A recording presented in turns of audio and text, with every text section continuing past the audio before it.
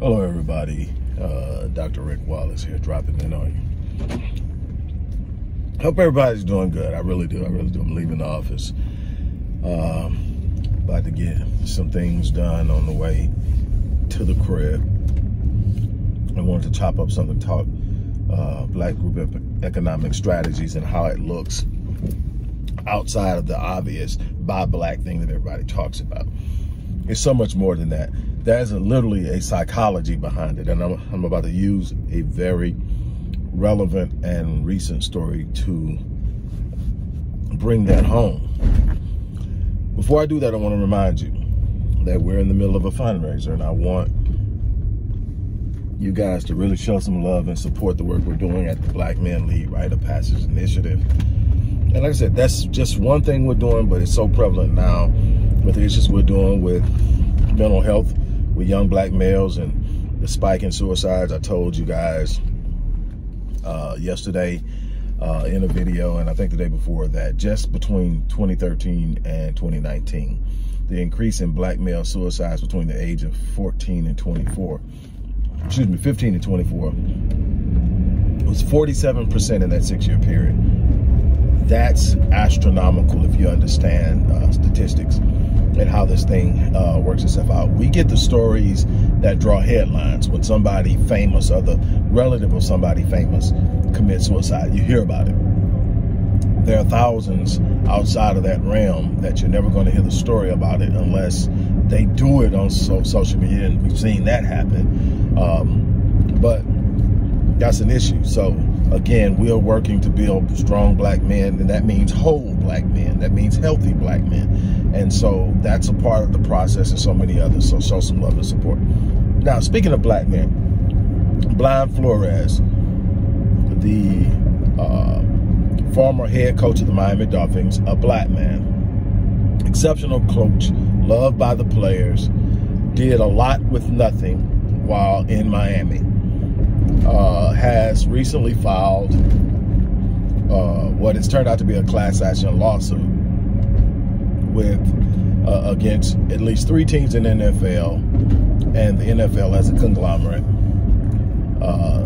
And basically he is claiming racial discrimination. Well, we know that racial discrimination is a reality, not only in the NFL, but major sports, period.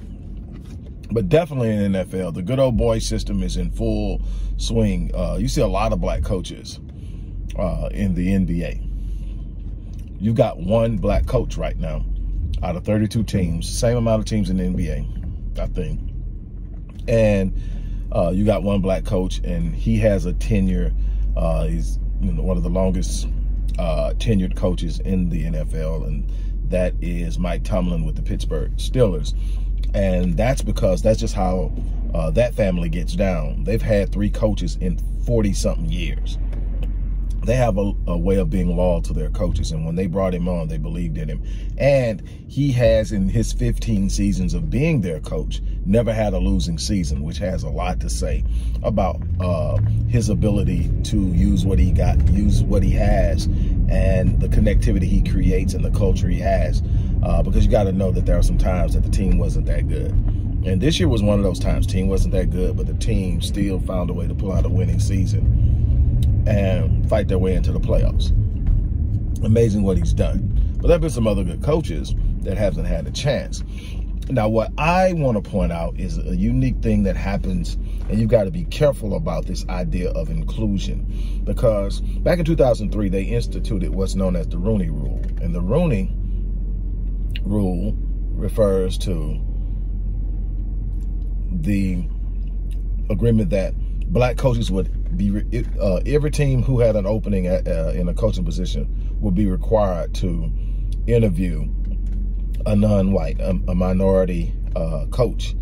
Of course, all they had to do was interview them and appear to give them an equal opportunity in the process, and it met the demands of the Rooney Rule. It didn't say a certain amount had to be hired. So, there have been some hiring of some Black head coaches, but the standard at which they're judged is different. Now, what's interesting about the claim that Flores is making is that he may have actually been fired because he did better than he was supposed to. See, what happens is a lot of times, if you notice, black head coaches get jobs when the team suck. I mean, they don't get brought in. Like, for instance, let's go back and talk about John Gruden. John Gruden has a Super Bowl ring. You know, he was ceremoniously dismissed this year because of some racial emails that popped out. But he has one Super Bowl ring. He's a fiery coach. Players like to play for him.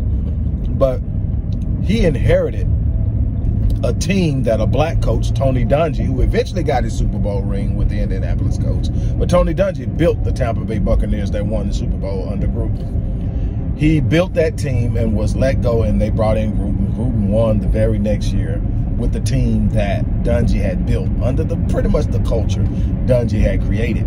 Dungy proved that he was exceptional by going to Indianapolis and creating another winning team and winning a Super Bowl in Florida, ironically and poetically. Anyway, fast forward.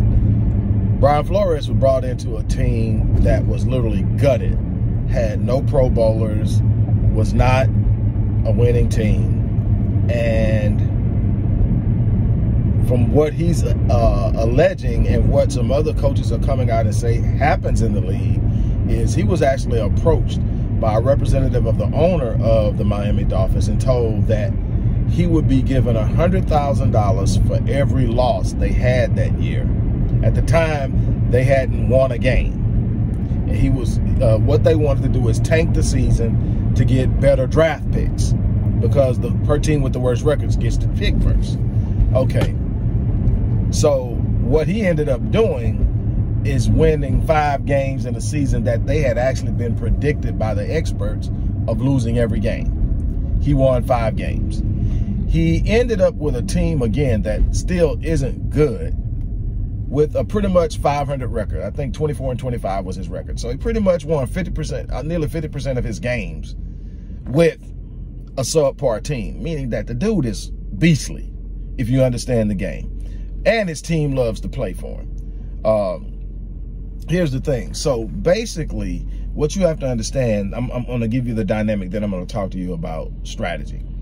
The dynamic is black coaches are brought in to lose, to bring in better draft picks, to then fire for losing, and then hire white coaches to take those draft picks and win with them.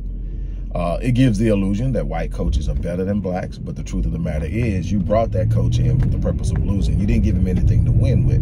What Flores did is win despite of. And this is why he was let go. Because he wouldn't tank. You know, he's got him in contention for a minute. His quarterback was hurt for a while. You know, I lost my juice for the NFL a while ago. You know, I'm not in any way emotionally connected to the fandom of what is the NFL anymore. I still have a team that, you know, I consider to be the team that I like to see win. They almost made it to the Super Bowl this year, 49ers. But I don't get emotionally charged. I don't jump. I don't cheer. I don't get excited. I don't go shooting at other people about their team. I don't get all into the Dallas Cowboy hatred and all that because I'm not invested in anything that doesn't bring me something. I refuse to be emotionally invested in something that I don't benefit from one way or another. Now, maybe if I was gambling on games, I'd be emotionally invested in it, but that would be stupid. But anyway, back to it. What you have to understand is the depth of what Brian Flores has done. The moment that Brian Flores filed that lawsuit, it was career suicide. Nobody's going to hire him now because he's suing the league, meaning that all 32 teams are under the darkness of that lawsuit, even though he's naming several teams specifically. So also, who's going to hire someone that can bring legal liability to them? So what did he do? He did what we need a bunch of people to do. Go out and say, I've had enough. I'm going to stand up for it. I'm going to take one for the team. And I'm going to trust that I can do what I can for my family without this particular entity. And I'm going to call a spade a spade. I'm going to put them on blast. I'm going to make them bring things to the table. And from what I understand, he has enough to get past the first stage of this lawsuit, which is proving that the lawsuit has enough validity to be viewed and to force the other side, the NFL, to respond to the lawsuit. So the NFL will become a respondent to the claimant, which is him, and he made it a class action lawsuit where other head coaches or other black coaches can join in. Now, this is going to be interesting because the other black coaches have already started to speak up, and it seems to be things that corroborate what he's saying about things. Hugh Jackson, who is now down at Grambling State University coaching, who used to be the coach for the Cleveland Browns, has come in and said, yes, they encourage you to lose when you don't have a team that has a chance to get to the playoffs. They encourage you to tank games. That is a direct violation of the competitive nature and culture and what's supposed to be. That is huge. That's, to me, almost like gambling. That's controlling narratives, and that's actually fun. That's like taking a dive in boxing. It gives a black eye to the sport. It takes away from the authenticity and the genuineness of the game. Okay, so that's something else that you have to talk about. The credibility of the game and so many other things, when they're always trying to talk about credibility when it comes to players. So, in essence, that's something else that you have to think about. Now, with that out the way, what do you do in this sense? Number one is, you're never going to have equal footing in something that doesn't belong to you. I have a real simple economic process that I think about when I'm thinking collectively. And when I talk about collectivism, I'm talking about collectivism based along the lines of race. And in that approach to collectivism and group economics, one of the principles that I hold to and will continue to hold to until somebody can show me something that proves differently, is that if you dominate the talent or you dominate the spending in any industry, you should also have a level of ownership that's representative of the influence you have on the industry. 72% of the players in the NFL are black. The vast majority of that are at the talented positions, the positions that people come to see, the skilled positions, cornerback, linebacker, wide receiver, running back. And now we're starting to infiltrate quarterback at an interesting rate. Your top quarterbacks now are predominantly, even though you're going to have two white quarterbacks in the Super Bowl this year, we've had quite a run at the Super Bowl as far as black quarterbacks are concerned over the last 10 years, and that's to say a lot. So you're talking about the skill position, the things that people come to see.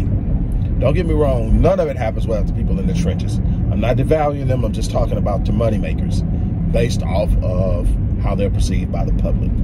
You know, ain't too many people buying lineman jerseys. So the revenue generators are your skill positions. They're black. Yet there's no representation of blackness in the coaching, head coaching arena. Now you got some guys in coordinating positions and position coaches that are doing great jobs and should be moving up the ranks. But head coaches, you got one black head coach. Owners, none. You got one minority owner, and I think he's Indian, if I'm not mistaken. But everybody else is good old boys. The average age of the owners in the NFL is like 70. Can you imagine that?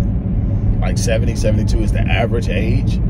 These old white guys are controlling the narrative. And before Bob McNair died, the former owner of the Houston Texans, he said in a meeting that was recorded that you can't have the inmates running the asylum, referring to the players. and it got out, and they tried to do a spin on it and a bunch of other things. But the truth of the matter is, it's exactly what he said. And so that's just the way they think.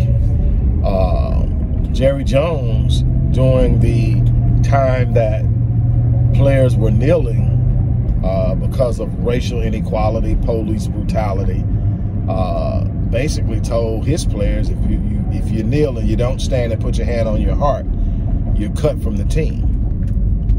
You know, basically, you know, again, master mentality. So what am I getting at? I'm saying that anytime that you have that type of leverage, that type of value, you have to understand the power you have. People don't realize that the reason that the NBA was integrated, the reason that the Major League Baseball was integrated, wasn't because of a moral shift. It wasn't because of a social shift and acceptance. It was because people were beginning to realize the talent. That was a black team in the 50s that was so talented that it could beat any NBA team, and it was realized then that that was going to be a problem in the area of revenue generation and competition. Didn't want a league like the Black Negro League, the Negro League in baseball, which was a direct challenge to Major League Baseball. You can say, well, that ain't Major League, but you had some guys out there that were absolutely unbelievably gifted. And everybody talks about Jackie Robinson. And some people who don't understand politics and understand what really happened and don't understand the story thinks Jackie Robinson was the best black baseball player at the time. And he wasn't. He was a person that was built for what they needed to happen. They needed a black player in the Major League Baseball that would be accepted, that would open the door to start bringing in more players. So this player not only had to be good, but this to prove that they were good enough to play, but he also had to be aware of the challenges that they were facing and what was going on, and, you know, be politically acceptable, I guess, for the lack of a better term. So,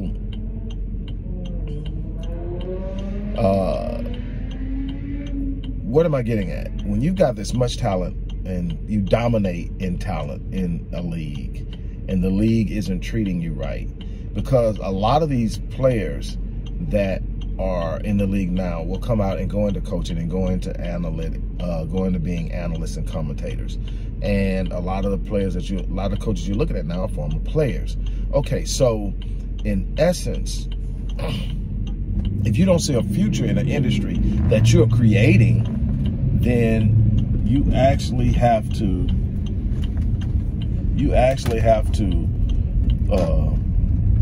dodging traffic, you guys, sorry.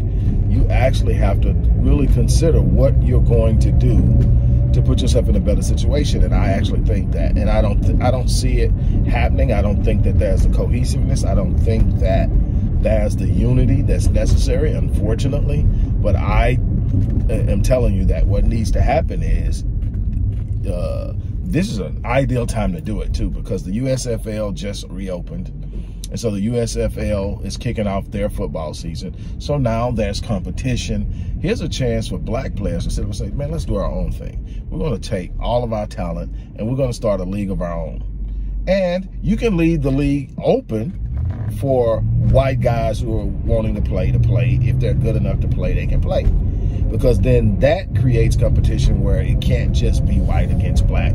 Over there, now you've got a chance to say, man, if you got a bunch of players, regardless of race, that don't want to play if they're not playing against the best, because they can never be measured and ever called the best if they're not playing against the best. And so if you take the best and you move them somewhere else, you're going to have a lot of other great players who aren't black willing to follow over, but you got to be coordinated and willing to do that. And that's something that I don't think we're at, but that's what needs to happen. But be sure to understand that what you are witnessing right now is the unveiling of the lie. We're in a post-racist America. No, we're not. We're not in a post-racial America. We're in the same America that has always been. The only difference is the social systems and the institutions evolve to be more politically acceptable, more socially acceptable. But the reality is white wealth is protected. White opportunity is protected. White privilege is protected. What we need to learn is our best option isn't in trying to overcome and navigate around white privilege. It's in the establishment of black privilege, creating an environment and an economy in which the privilege belongs to us because it's created for us, by us. And that sounds far-fetched because we've been programmed to think that way. We've been programmed to think we can never have and do what they've done, when the truth is a great deal of what they've done was copied from us. These are just some of the things that you have to be aware of and you need to think about. And so again, I am interested to see how it goes, but I am like really talking and encouraging and trying to get black people to understand, not just talking about buying black, I'm talking about building black. I'm talking about owning black. I'm talking about providing the same level of privilege to other blacks as white systems and Jewish systems and other systems provide for theirs. We have not only a right to do it, we have an obligation. And on that note, I'm out of here. You guys have an unbelievable day. Don't forget to support the Black Men Lead Rite of Passage Initiative. I'm out.